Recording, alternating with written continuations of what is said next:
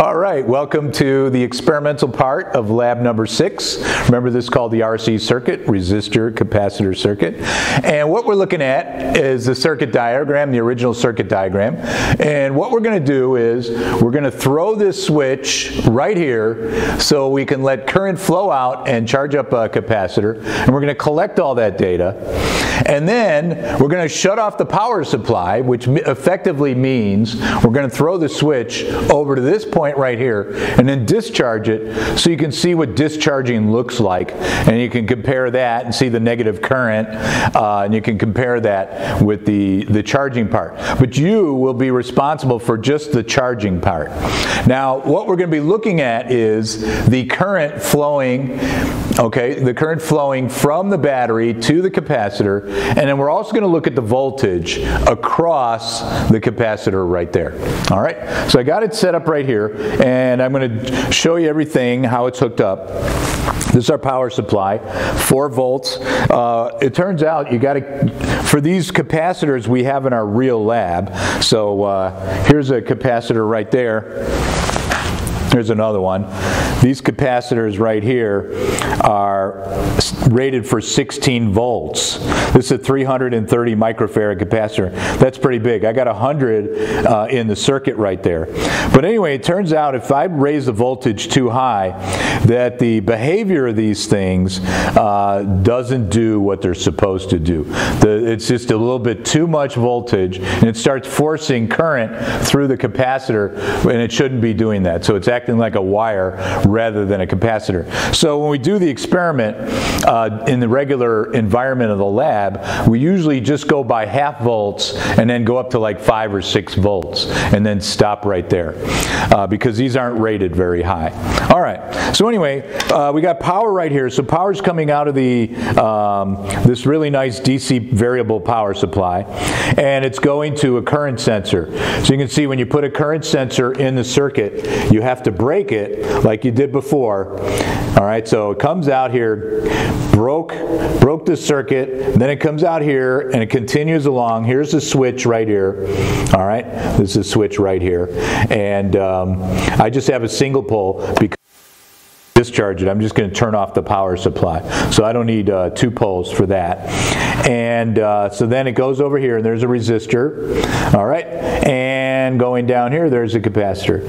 And it's funny, I have a discharge lead on this capacitor right now because the sensor itself is actually charging up the capacitor. And in fact, I have sent 6 of these units back to Pasco to be fixed because that is a problem.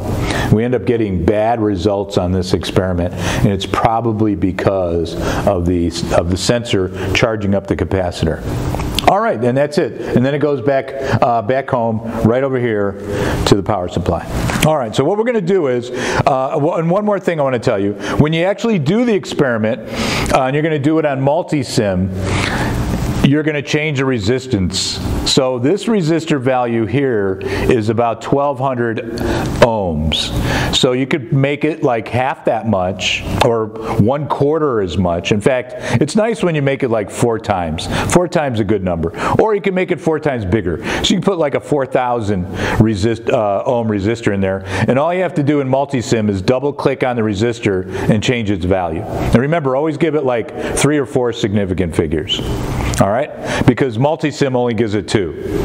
All right, so anyway, we're going to go ahead and run this thing on Capstone. You've seen these curves before because in the capacitive circuits lab, you had to measure the charge. And you were actually messing around with the exponential decay of the current, and you did the area under the curve. And that's going backwards from the math we did on the board earlier. All right, so let's go ahead. We're going to run this thing. We're going to look at the voltage, and we're going to look at the current. Now, cool thing here is that I can actually put voltage and current on the same graph by asking for a second axis. So you go up here and there's a little green star right there. You click on that and you get another axis and you can see it over on the right. So that's my voltage. It's plugged into port B. And my current sensor is in port A. All right?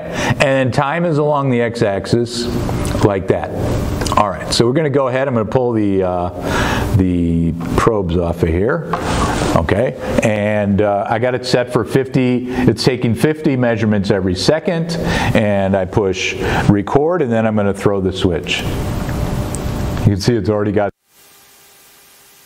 on the capacitor, and you can see, bam, it's all done. So I open that. Wait, let me go ahead and turn the power supply off. Boom, and you can see that's discharge. Wow, we're right back to 0.